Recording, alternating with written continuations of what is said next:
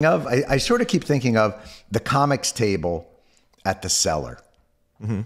And the idea that somebody from that little round table has been forced into this incredible feat of courage and statesmanship. And I sort of imagine, you know, when you're sitting around the comics table and everybody's telling their horror stories, like I once opened at a Fuddruckers and there wasn't even people are just coming in and using the fucking fixins bar. Well, and like Zelinski's at the table, you know, and you're all telling your horror stories of gigs and things. And he's just like, I was attacked by the third largest army in the entire world. And then everybody's just going to be like, oh, why didn't I always bring that up? Yeah. The booker at the Chuckle Hut shorted me $30, so I've been through it. I once did a Roger Paul gig in Rochester.